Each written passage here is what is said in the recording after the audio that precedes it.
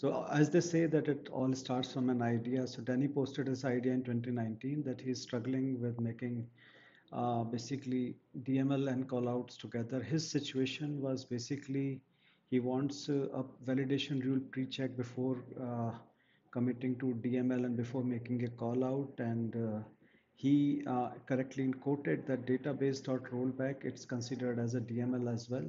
So you cannot get out of this circle when you are stuck into it.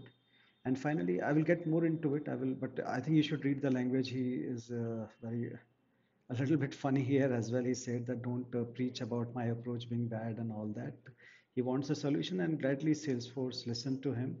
So this idea was delivered here in Spring 24. You can read out in release notes, and I will cover a bit about that. So let's move to my slides next. So this is again about mixing DMLs and web service callouts. So this is the notorious error which you all must have seen, that you have an uncommitted work pending. Please commit or roll back before calling out. Okay, so we have seen that. Why does this happens? This happens because callouts are typically not allowed in an uncommitted transaction, or callout cannot happen when a DML is there within the same transaction. And in Apex, like in Java and other languages, we don't have commit control. We can't force commit in Apex. That is the catch here. So let's keep moving.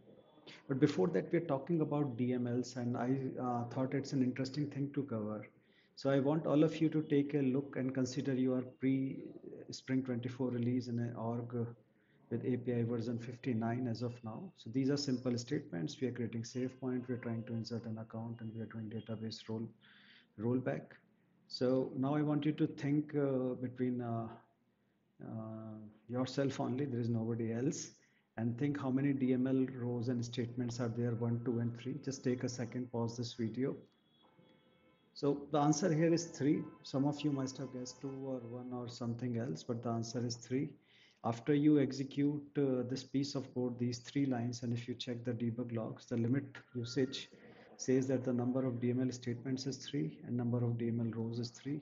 So what this means is, this means all of these are DML statements and all of them are DML rows. So now if we come back to Mr. Danny, so that's why he's saying that the database.rollback save point constitutes a DML. So there is no coming out. You cannot roll back a DML with a DML itself. So you are still in a DML context. So now when this is clear, let's keep moving ahead. So now let's take a simple scenario. We are creating an account from maybe a standard Salesforce UI or a custom LWC. User enters the detail, clicks the save button, and he triggers validation rules of flows to ensure business integrity, sorry, and find duplicates. They are fired and they validate all the other business compliance rules. If there are no duplicates or no other business validation failures, it will roll back the transaction. Why we are doing that? Because we want to make sure that before we call out web service and send this account data, our account is having a good quality data, which is at least insertable into Salesforce database. It is not having any integrity, validation, and those kind of issues. And now you might ask that why we can not do it after doing callout, because at times callouts are not in the same transaction context. We cannot roll back a callout after the data is created on a remote server. So that's why this validation is done. Rollback is done because we want to first make a callout, make sure that this goes well, and then take an external ID from the callout and update back the same account record with the account ID or the external ID which is coming back from the remote system. This is a common scenario. You all must have done that. Call a web service, take an external ID and create a record with that external ID. It is as simple as that. Only thing is we're trying to do a validation here. So let's move ahead. This piece of code is showing the same thing. You have a save point created. You're trying to insert an account that will fire all sort of validation rules, triggers, flows, which are doing business integrity and validation checks. Now you're rolling back the transaction, because if it is coming here, that means that the account is healthy, having good data, it is creatable in the Salesforce database. You're making a call out here. Now what happens is, as this rollback is a DML, this never works, and we see the same, that uncommitted work pending kind of error, and we can never reach back till this stage. So this is the issue which Spring 24 release is trying to fix, and this is the line where the issue happens. Let's move ahead. So it's a deadlock of a site because we have insert, update, delete, and delete merge. They are all DML. Rollback is also a DML. And interestingly, set save point and release save point, etc. are all DMLs. Let's move ahead. So in Spring 24 release, they have this release save point stuff. And what it says it that you do a rollback and then release save points and then you go ahead with callout, it will proceed. So rather than talking, let me show how it works. So this is the same stuff. This is the same stuff. Only new line here is database.release save point. So this makes sure that the transaction is rolled back and the save point is released. And now this piece of code works. So the interesting stuff is not here. This is all good. This is nice now. We can do these kind of validations, roll back the transaction, insert, and then do another transaction. Now, the interesting part here is that call out without releasing a save point.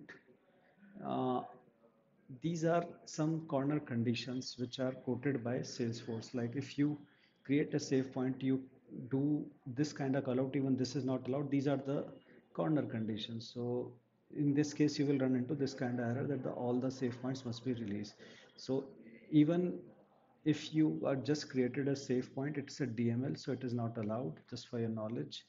And even if you, let's say, create a save point, you release the save point, but you don't roll back the transaction, that also doesn't work. You again get the same thing. So this whole thing is a combination. You have to do a rollback and you have to do release save point to kill the whole transactional context and make sure that there is no issue with the call out after that.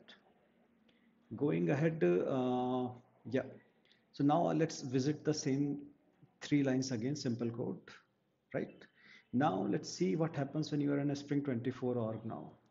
The same piece of code will check the limit usage. So now if we come here, we will see that in pre-Spring 24, there are 3 DML statements, 3 rows. In post-Spring 24, DML statements are 3, but DML rows are 1. Right? So DML statements, each of them are still DML statements, but there is a single DML row. Okay, this is interesting. And now what probably Salesforce has done, they are not counting database methods like set save point, rollback, and release save point as a DML row. They are only counting as a DML statement. Probably this is an internal fix they did. For me, all DML statements are a DML only, but probably they have a way to patch this limitation, but this is how I understood it. So that's why I'm summarizing it here by saying that it's a rollback and release save point combination to do a pre call out DML validation scenario. This is primarily for those kind of use cases. If you have more insights into these kind of catchy situations, how Salesforce has came around this thing, some internal interesting database facts about how this thing is working, I would love to hear back in comments. And if you want to learn more, you can find everything in Salesforce Spring 24 release notes and the Apex Developer Guide. This is a classic refresher for our old school guys. Like we typically change the context using async methods like future if we have to mix database changes and call out, not in pre-validation scenario, but in another scenario.